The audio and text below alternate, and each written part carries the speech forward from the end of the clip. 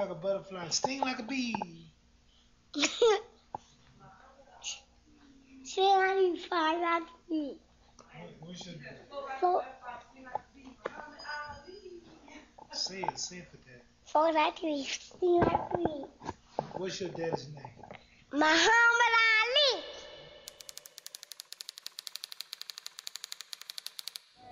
Why do you insist on being called Muhammad Ali now? That's the name given to me by my leading teacher, the Honorable Elijah Muhammad. That's my original name. That's a black man name. Cassius Clay was my slave name. I'm no longer a slave.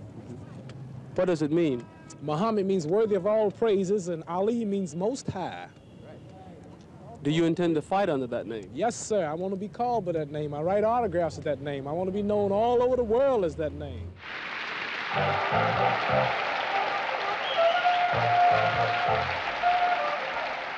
What attracted you then to Islam in the first instance? The Muslim religion? Yes. It's the true teachings of Elijah Muhammad right there in America, and the power structure, nobody will challenge him. And the history of ourselves, the history of our true religion, our nationality, our names. See, we don't have our names, you know. I know how proud you all are, proud of your names. See, Chinese have names like Chang Chong, Lu Qian. This is Islamic teachings. Russians have names like Kosygin or Khrushchev.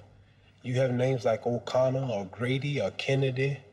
And Africans had names like Lumumba, Nkrumah.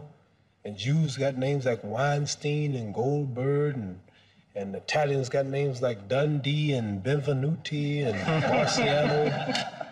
But we have names like Grady and Clay and Hawkins and Smith and Jones and Johnson, but we are black. These are the slave names. Yeah, this is when I heard this, I knew it was the truth, it's history.